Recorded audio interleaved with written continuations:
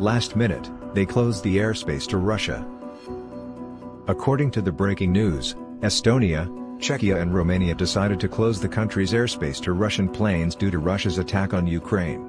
Estonian Minister of Economy and Infrastructure Taavi has called on the Baltic countries to completely close the airspace of Europe to Russian aircraft. In the statement, it was reported that the country's airspace is closed to all flights, including transit, except for emergency and humanitarian aid flights from Russia as of today.